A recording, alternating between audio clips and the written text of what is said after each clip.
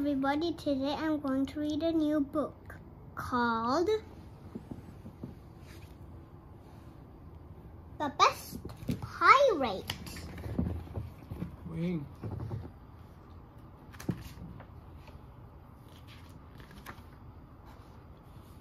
This is Pirate Dave. Was big and brave. Pirate Neil was clever. Pirate Giles could swim for miles in any kind of weather. But Pirate Paul, well, he was small.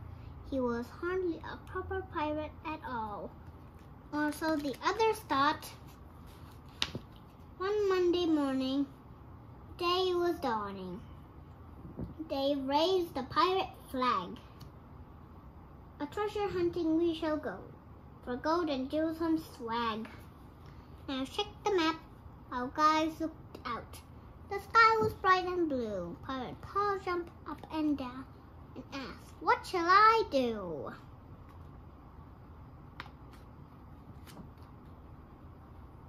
I could swap the deck, or make the portholes shiny, or patch the sails. I could climb the riggings to watch for whales. But Dave Scott, you're too tiny. Poor Pirate Paul was just so teeny, there was no work for one so weeny. Or so the pirates thought.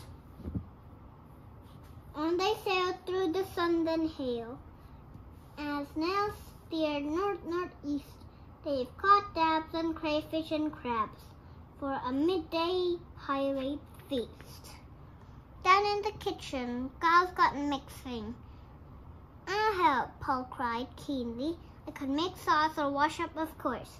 But his shipmate sniggered meanly. "You're just a baby, Pirate Paul, and far too small to help at all." After a while, Dave gave a smile. "Aha! There's land ahead. Treasures near, the pirates cheered. We'll soon be rich," Neil said. Down went the anchor, up went the sails. The ship slid into shore, armor wood rope and a telescope. They set off to explore. But Pirate Paul was just too teeny. There was no use for one so weeny. Well, that's what the pirates thought. Now checked her map, X marks the spot. This way to go 10 places more north than 20 is, and then we need to, whoa! There's a treasure chest. And these are the gold to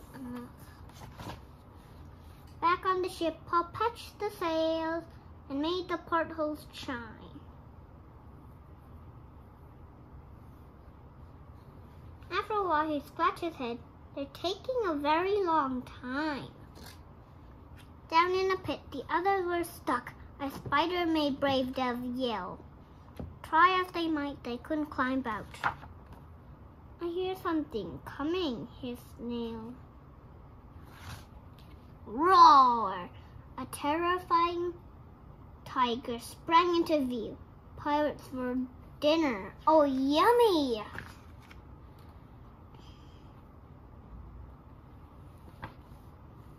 Less brave Dave shivered, Neil quaked and quivered, and Giles whimpered.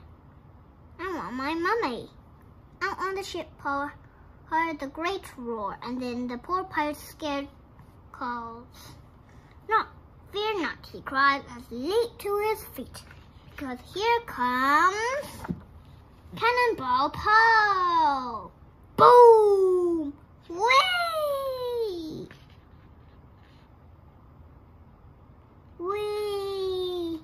There's the dog, he's lying there. Cannon Paul shot into the scent. The tiger galloped away. The pirates cheered as Paul hauled them out, and everyone shouted, "Hooray!" Thank you, sighed Dave, Giles, and Neil. Then Paul point X marked the spot. They dug up the gold and the sparkling jewels. They were really rather a lot.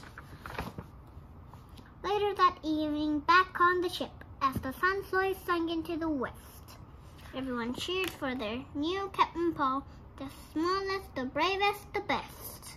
This is the map. This is where they started. The X marks spot here, but instead they came here and fell into this pit. Scary quicksand. Man-eating plant. It eats man.